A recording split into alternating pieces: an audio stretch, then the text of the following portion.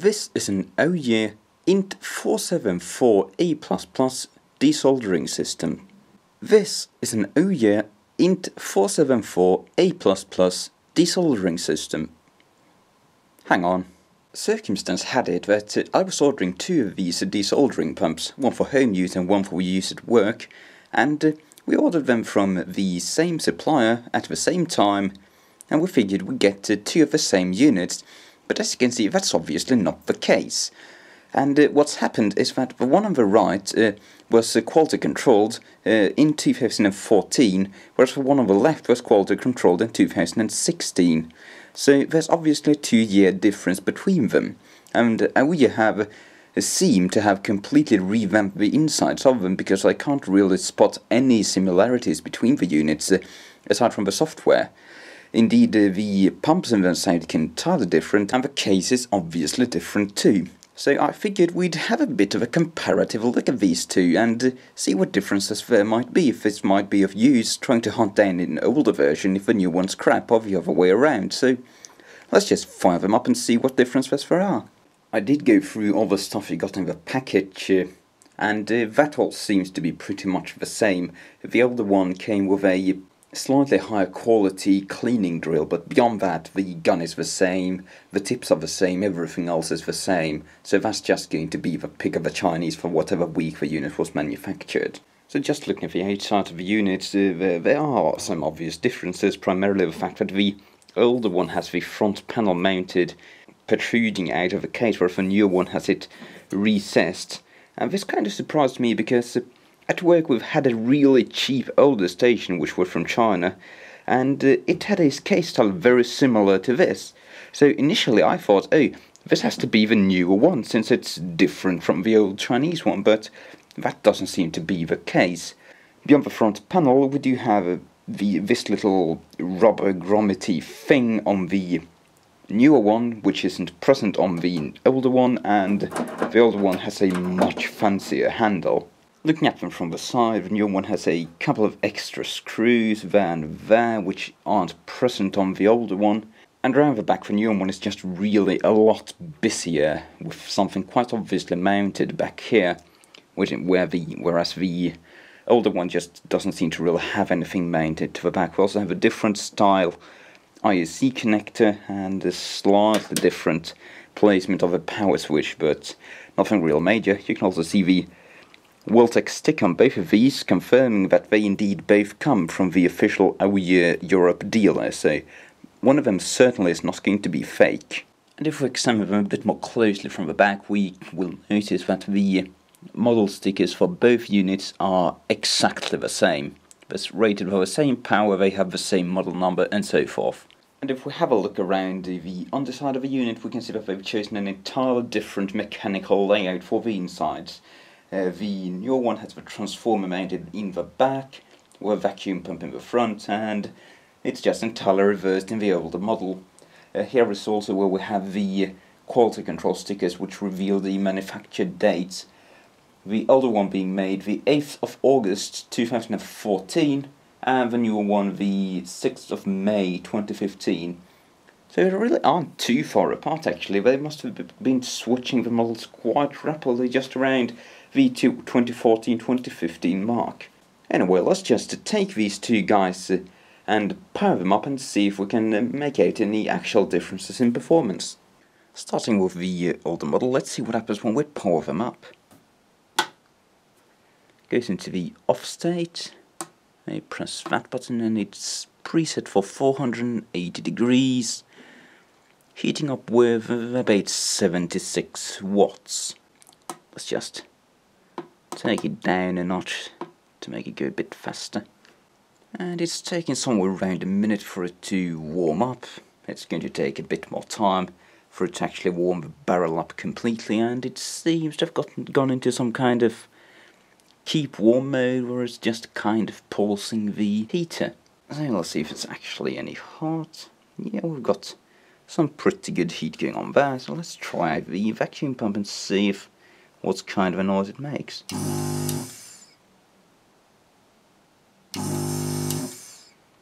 There's some pretty good suction going on there.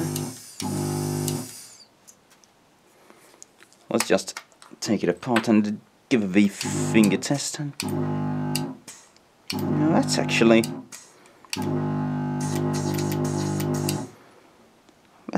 pretty weak, I must say. It certainly can't compete with the Hakko's we got at work.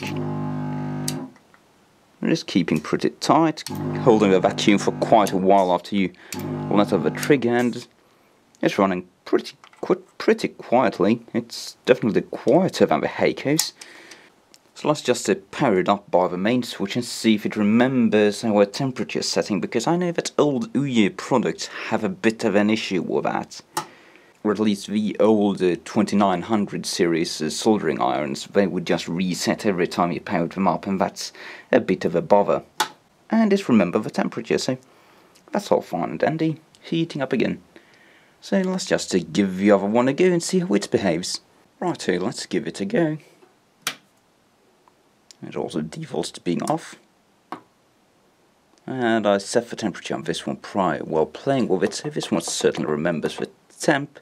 Heating up with just a bit more power, but that could just be variation in the idle consumption and the heater. I'd say that's the same.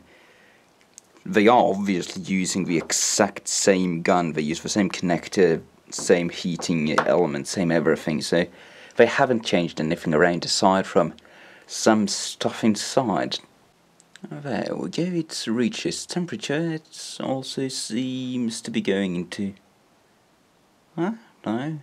Yeah, it's going into that maintaining heat mode, so that's obviously the same. And well, let's just try the pump on this one as well. Oh, the tip is definitely hot. This one's got a much louder pump. And the gun is making a slight rattling noise. It's probably, yeah, it's this filter exchange display thing, which is just a mechanical... Well, I'm actually not entirely certain what it is. It might just be spring-loaded and working off a vacuum. Yeah, but that one's making a bit of a rattly noise on this one. It's just going to be variation between different guns. So let's give it the finger vacuum test. Yeah, this pump is a lot stronger.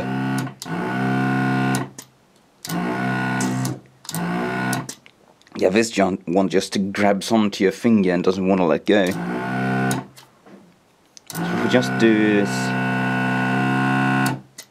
Yeah, it's a lot stronger. So, that's a bit of a demo. There's certainly some differences going on, so let's just take them apart, because these guys don't have warranty void stickers, and see what the differences actually look like. The case is just to pop off with a few screws around the sides and top on both of them, so let's get them off and pop the difference.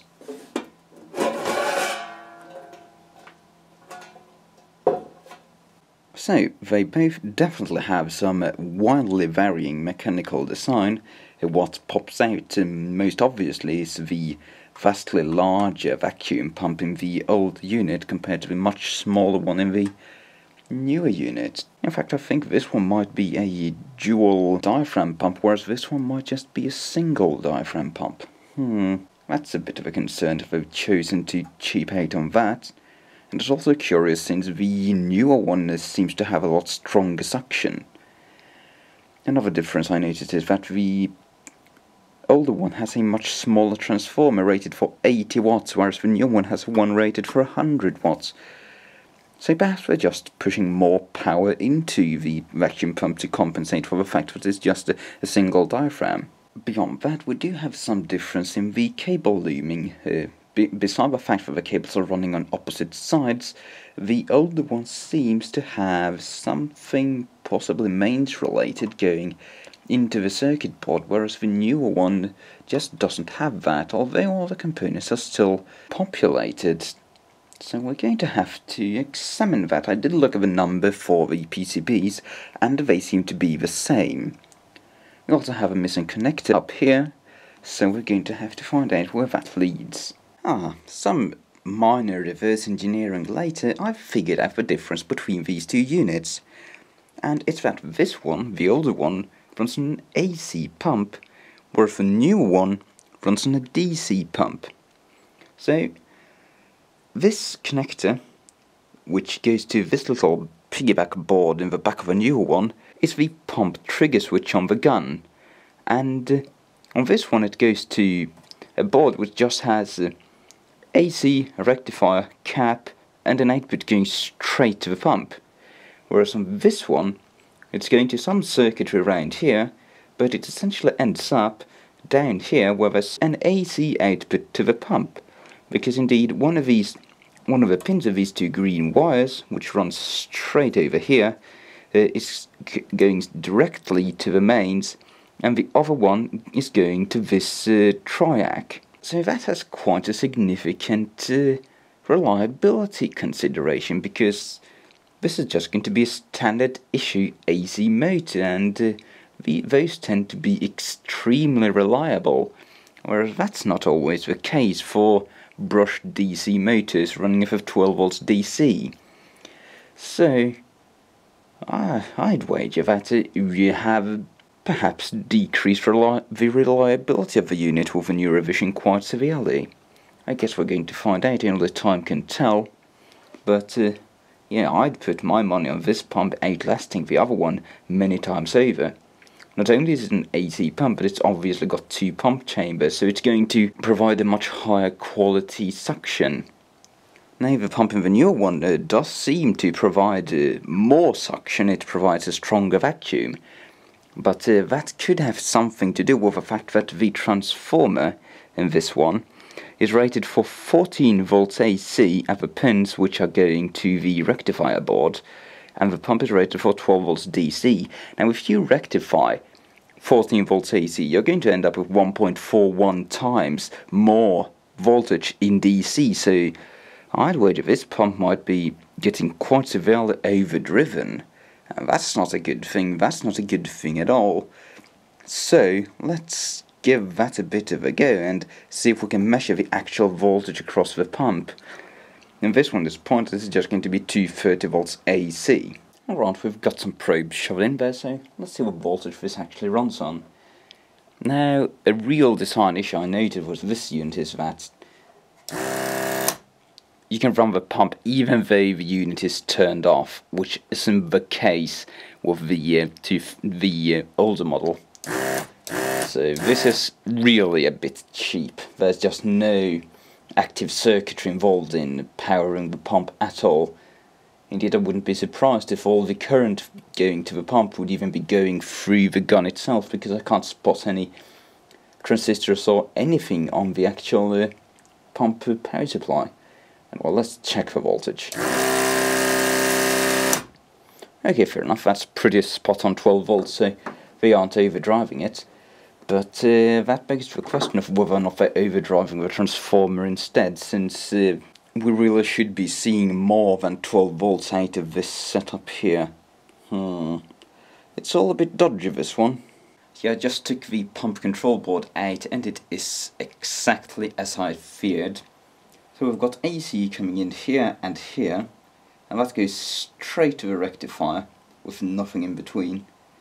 And then the output of the rectifier, one pin is going straight to the cap, the other pin's also going straight to the cap, but it's going to the switch connector, which is just going straight to the switch in the desoldering gun, and then coming back and going to the output connector, which is these two pins there. So that's not very good, because you've got all the current to the pump following through the switch on your gun. So with this one, there's a really big chance that you're going to wear out the switch. That's not good at all, is it? That's actually a really bad design. I'm honestly very surprised that they didn't just take the time to put a bloody transistor here. I mean, they really should have a transistor anyway to disable the pump when the unit is turned off. Jeez, I'm disappointed. This is bad form, very bad form. So how much current are we actually breaking with this tiny little switch? 1.5 amps. Think this is rated for it? Doubtful. And what about the peak startup current? 6.7 amps. That's not good. So if we leave that fiasco behind and move on to have a look at the main board of the units, they seem to be absolutely identical, save for the connectors going to a different board on the newer model. They all have all the components mounted which they are supposed to have, but the boards are labelled TI701A++-1 with a subtitle of GJH1-20309, and this seems to be the same board which is powering the AOYUE 701A++ model, which is basically one of these, except it's also got a soldering iron, and it seems to have potentiometers for adjusting everything. It probably has a different programming in this Atmel processor, which happens to be an Atmel ATmega 8L-8PU. So it's just going to be some generic micro. Nicely it's situated in a socket, so you could hack this unit pretty easily if you wanted to, but really, I don't really see why you would. The software seems to work well enough. On the other side of the board there's nothing interesting, just the solder joints which look good enough, and the screen of the buttons which are just little VCR style buttons which you press through the film on the front. Really nothing exciting. Cheapo Chinese caps all around. Might become an issue because these units are intended to be on all the time and you just put them in standby using the front panel button, so yeah, you probably want to use the main power switch when turning these on and off. Other than that, the build board seems to be pretty okay. Just generic Chinese components all around, but well enough laid out. So there you have it, two supposedly identical units, of which one is sadly far inferior to the other. The new model just has got all the things wrong that the older one got right, and how that's going to affect reliability of the unit is, well, remains to be seen, but I really do not like the way they are switching the DC motor, and I do not like the fact that they've used a DC motor, and I do not like the fact that they used a single diaphragm pump rather than a dual diaphragm pump like they used in the old one. And just mechanically you can see that the old pump is a lot bigger, and it runs a lot more quietly. So yeah, I was hoping that the new one would be better because the pump does provide a stronger vacuum which does a very good job at sucking the solder out, but it's a DC pump, it's a single diaphragm pump, it has this little pulsiness to the suction which is not really good, and it makes the gun rattle. Whereas the older revision just has a much more uniform suction and it works pretty much just as well. It's a lot closer to the Hakko 474 which it's copying. They are probably going out of production, so if you're looking at one of these units, which I would probably suppose you should, they seem to be good enough, and certainly for the price of about €200 they are at a price point that's hard to beat for what you get. But the newer one just does a lot of stuff wrong, and I'm definitely going to modify that board because I'm not going to be switching 6.7 amps through the switch in my gun. Now, there is one good thing about the way the new revision is constructed, and that's that everything's running off of DC.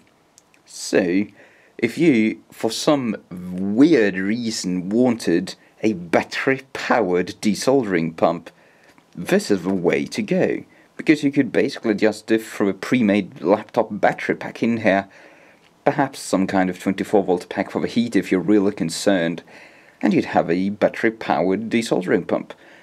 And these just use about, as you saw, 40 watts or so while running, so you could get a couple of hours of runtime out of it.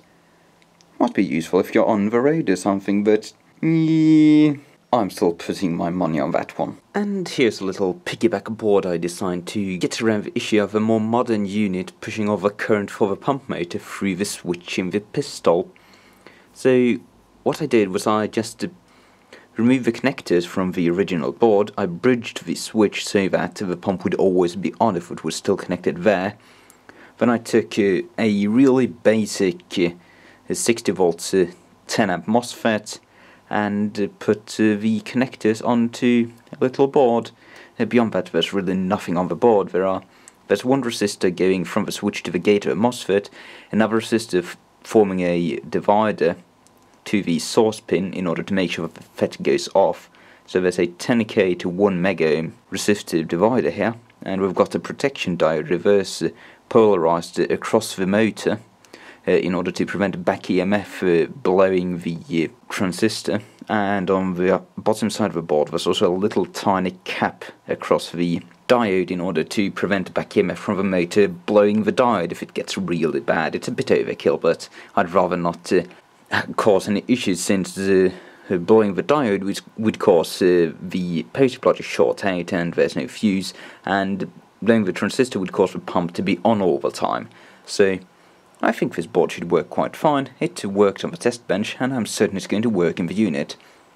However, this does put forward a really major issue with this unit, which isn't present in the older revision. So what you're looking at here is the other unit, the older one, is sitting in the time-controlled power-off state.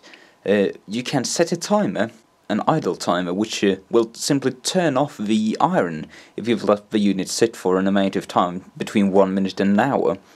And on this one, if you press the button on the gun, bang, it goes straight back on and reheats the gun. Indeed, it seems to be in some kind of standby mode, and you're back in business in no time. That requires the gun trigger to be connected to the main board, and it isn't. So that feature is entirely absent in the newer unit. So in order to get the newer unit to turn back on after it's been sitting for whatever amount of time you've adjusted, you need to press the front panel button. So if you set it for a 20-minute off timer, every 20 minutes you'd have to press the on button, else it wouldn't reset. Whereas on this one, it resets every time you push the trigger. And to get around that issue, I've done a little modification to my hack board. So we now have a connector here going to the front panel trigger, and indeed, if we take the gun, it'll go out of sleep mode. So how this works is it's very simple. What I've done is I've taken a 10k resistor in series with the signal to the motor and connected it and a ground from here to there. And it's possible to do that without frying the processor, because they have been very generous in the componentry connecting this gun trigger, because it goes straight into a 150 ohm resistor and then into a 5.1 volt Zener diode. So as long as you have a current limited input here, a logic low is just going to cause this to react to a gun trigger, since the button in the gun is a closing contact. And since we're using an N-channel MOSFET to turn the motor on or off, this pin coming from the hack board is going to be essentially connected to the positive rail of the motor, which is about 20 volts idle, through the 10k resistor and onto this pin, which is going to be pulled down by the Zener diode, forming a logic high. So it all works out quite well, as long as you have a current limiting resistor. It's quite sad to see that you need this amount of extra circuitry to get around the limitation that AOYUE have placed on their own product by just making it a newer revision, because none of this would be necessary if this was just the old revision device, but we have missing essential features and a drastic design miss in the way they handle the motor control. I'm very disappointed, but I suppose we did get a very fun project out of it, and I did enjoy making the board, so I suppose it pans out. But if you were more a business kind of person, this would just be unacceptable, really. And just because I'm pedantic about noise, I took some time to make a little muffler assembly for the output of the pump, because on this revision they had just piped the output of the pump straight into the atmosphere with no piping or anything, which would partially probably cause some sputtering of crap over the pump there with time, and it was making a horrid noise. So all I've done here is take a couple of old spray can lids, tape them together, drill a few holes in them and fill them up with some rather porous fibery fabric type of stuff, and zip tied it to a transformer. and it works quite well. The unit is considerably quieter now, although it still has the issue where the vibration of the single pump is causing the entire unit to shake quite heavily, and I don't think that's something which can be reasonably addressed. So there you have it, a crash course in how to almost ruin a perfectly good product. And I'm going to have to say, if you're looking at buying one of these, you should be hunting for one of the old ones, because it's just a lot better. But if you're a hacky kind of person like me, the new one does do a very good job, as long as you take some time to actually make it work properly and add the muffler. It does have the advantage of having a much stronger vacuum pump, and it has a much lower rotating mass as well, so the vacuum builds up faster in it. But those really are the only advantages of the new revision. Anyway, I hope you found this useful, or at least entertaining. Thank you for watching. Cheerio. Check it out, linear pump control.